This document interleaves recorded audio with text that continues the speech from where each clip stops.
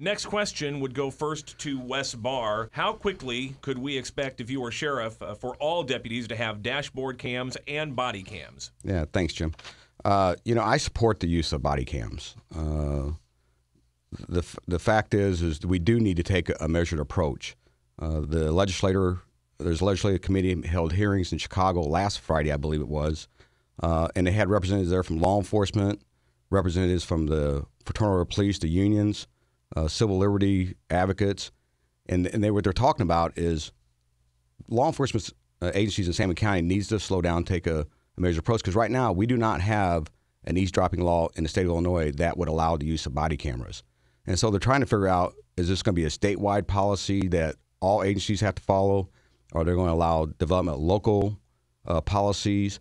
And then we need to try to determine what is the actual cost. It ain't just the purchase of the cameras. That's the easy part. You got to look at storage of data, privacy issues.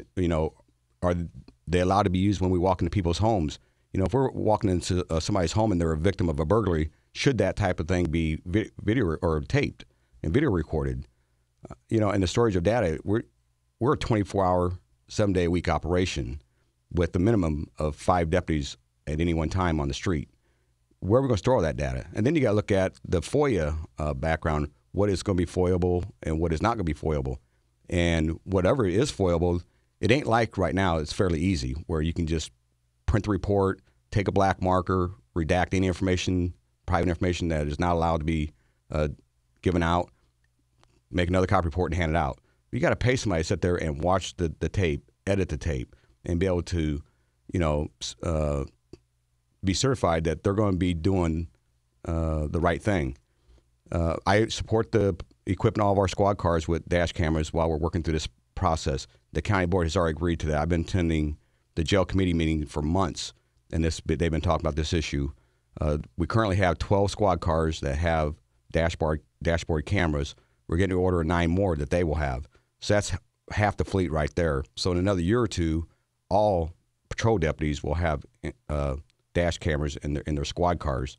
And I think we can work through this process and start saving money and be ready for when all these other issues are worked out with body cameras. I do believe it's going that way. I mean, and it's good. I think it protects the officer and it protects the community. Jeff Regan, body cameras, dash cameras, how quickly could we expect them under a Sheriff Regan? Yeah, if I'm elected, transparency is an absolute trust gaining component of the sheriff's office. So we're going to be transparent, and we will have dash cams and we will have body cameras. Currently, the sheriff's office has equipment that can be reinstalled in patrol vehicles. The policy beforehand has been discretionary whether the officer wanted that camera equipment in their car or not. When I'm elected, I can tell you it won't be a discretionary. It will be mandated. As far as the body camera, it's obvious my opponent hasn't done a lot of research on this. The equipment that I'm looking at is affordable. It comes with a ruggedized camera that is controlled by supervisors. It's cloud-based data storage. It's literally a plug and play, and it protects the integrity of the video and all the images and audio that's captured on it with this equipment. And we're going to be using it. And as far as the policy goes, Jim, I'm a policy guy. Illinois is going to get a policy. Other states have already rolled this equipment out, and they're operating on current policies. It's just a question of the courts fast tracking this.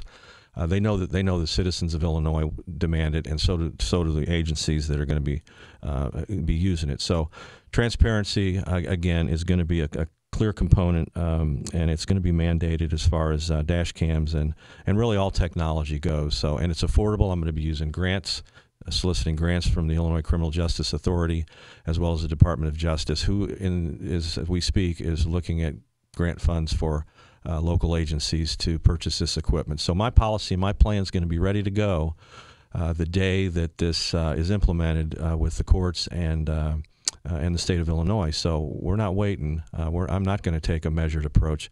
I'm going to be leaning forward in this, and as the sheriff's office gains traction in the acquisition and the policy development, we'll be ready to roll the day that we need to.